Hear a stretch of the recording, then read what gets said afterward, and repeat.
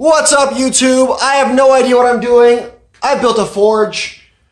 I'm about to attempt to fix these. These are supposed to be 1/4 inch. I don't think they're 1/4 inch. I now have 1/4 inch bar stock, which is here, square stock. So 1/4 inch square stock, I'm going to attempt to shape the wolf jaw portion previously. I don't know if you can see that. I'm sorry with the terrible lighting. But I have made a little cross section in there on both sides with a chisel, and I will be hammering. I'm going to heat them up and hammer them, and we'll see what happens. We'll see if we can't get these things repaired and on to make a set of bolt tongs. Basically what happened is I'm an asshole and forgot my roommate's birthday, so I really need to make him a railroad spike knife. However, I need bolt tongs to do that. Also, I barely know what bolt tongs are. I hammered those in, cross-sectioned, and they even close up for 1/4 inch. Imagine that! Nice. We're now on to the bolt jaw tongs. Woo!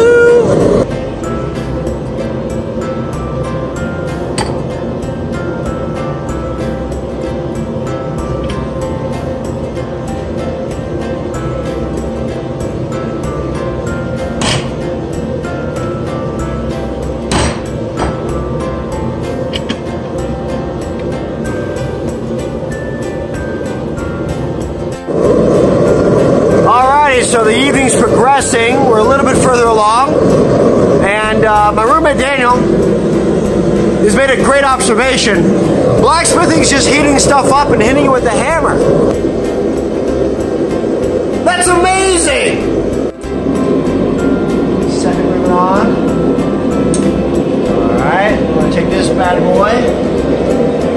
Put it in the forge. Alright, so this is my roommate Daniel. Alright. So earlier today we fixed flat tongs so we could make bolt tongs. Now that we've made bolt tongs, I can then use those to make a knife for his birthday because I'm an asshole and a horrible roommate. Alright, it's the next day. I've got these made and they can grab 1/2 inch bar stock. Cool. Alright, maybe I can make a railroad spike now.